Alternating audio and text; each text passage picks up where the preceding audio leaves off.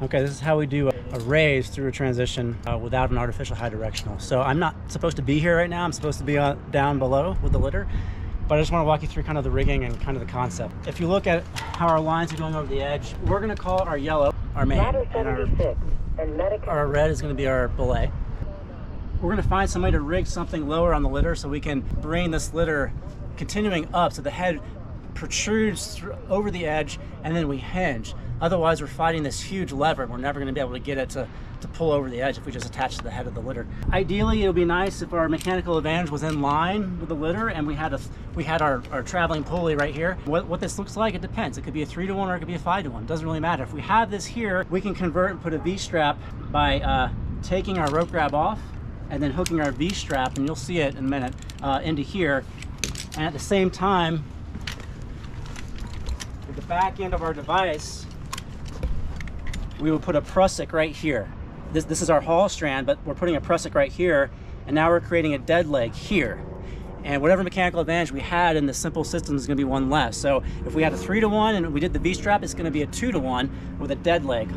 Or a 5-to-1, it's going to be a 4-to-1 with a dead leg. A lot of times in rescue, we don't have the luxury of putting a mechanical advantage directly in line, and a lot of times there's a directional here, and our haul system is built somewhere else.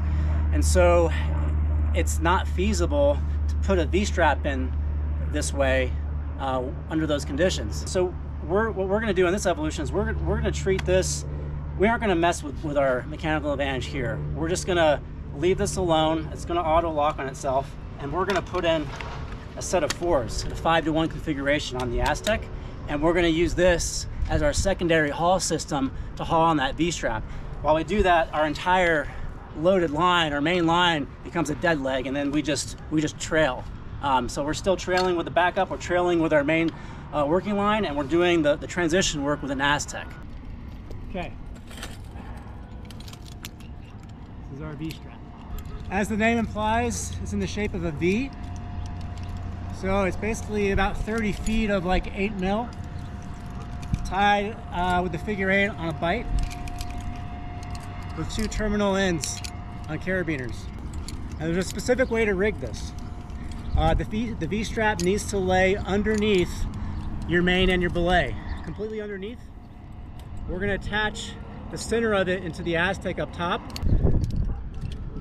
The 2 ends, they need to connect to the center of gravity somewhere on the litter. So I ballpark it, I estimated, I'm going to say like right here, that's about right. So that's 1, and we'll make sure nothing's twisted. As this comes up, it's going to route underneath all these lines. I'm going to attach this one to the same point on the other side. Right there. And I'm going to come back up and I'm going to hand this off to James. And it's a lot easier to haul just a single load than a 2-person rescue load. So not only am I going to hand this off to James, and when I hand this off to you, this has to go underneath all this and connect into the Aztec. And I'm going to make sure that this isn't tangled up at all.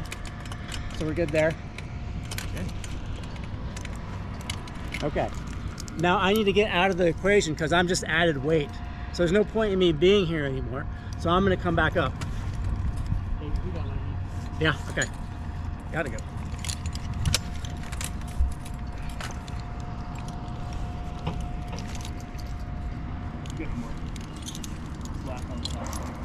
Can you give me that prusik when you get a chance so I can climb up? Yep.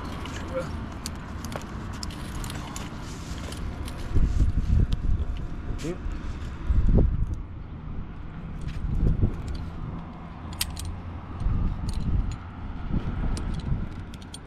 So I'm just going to get out completely.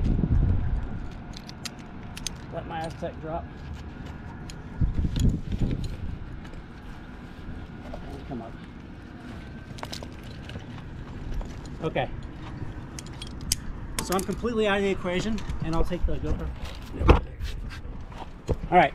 So our V-strap needs to hook in right here, if we can. Can we extend this out more?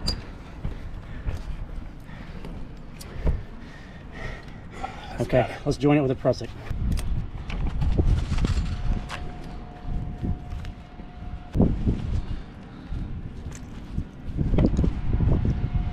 Okay, flip in. Okay. Just 1 second. Yeah, so it's just ballpark fuzzy math. So I said 30 feet. In this case, like, okay, like we were inches shy, but we can always improvise. Okay, so we're set to go. And now we're ready to haul on our Aztec. And here we go. And Dennis, make sure that the knot is not getting tangled up. And let's focus all the camera work on what's going on at the edge. You got the edge kicked up protection. Okay, can we haul up?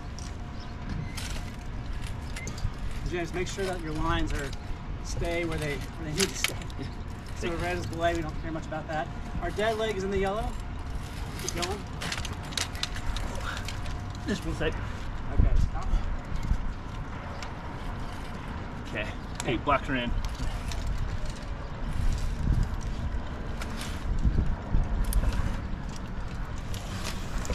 All right. And that's that. So we hinge at the midpoint, center of gravity, to get through that edge transition. Otherwise, it'd be very difficult. A way to do it, not the way, but it works really well. And that's the pike and pivot technique.